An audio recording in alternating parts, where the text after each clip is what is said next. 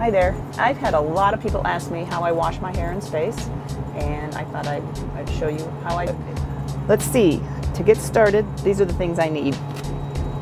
A bag of warm water, a little no-rinse shampoo, towel, and my comb. What I like to do is start by just putting some hot water, squirting it onto my scalp, and I have a mirror here so I can kind of watch what I'm doing. Sometimes the water gets away from you and you try and catch as much as you can. Then I just work the water up through to the ends of my hair. Then I take my no-rinse shampoo and squirt it also on the scalp, just a little bit, and rub it in. Again, working it out to the ends.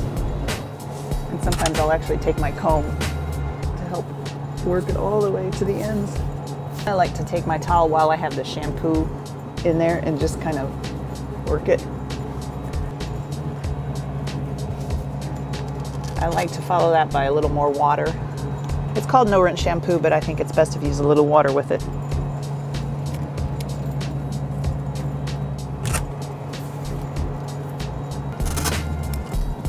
Now I'll take the dry part of my towel. We use towels for quite a while here, since we have limited supplies. We use them wisely.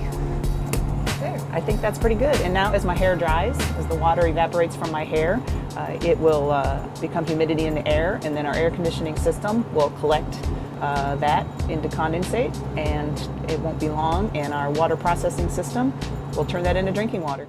So last week Karen made a video how she washes her hair, and so today I thought it was a good idea to show you how I wash my hair.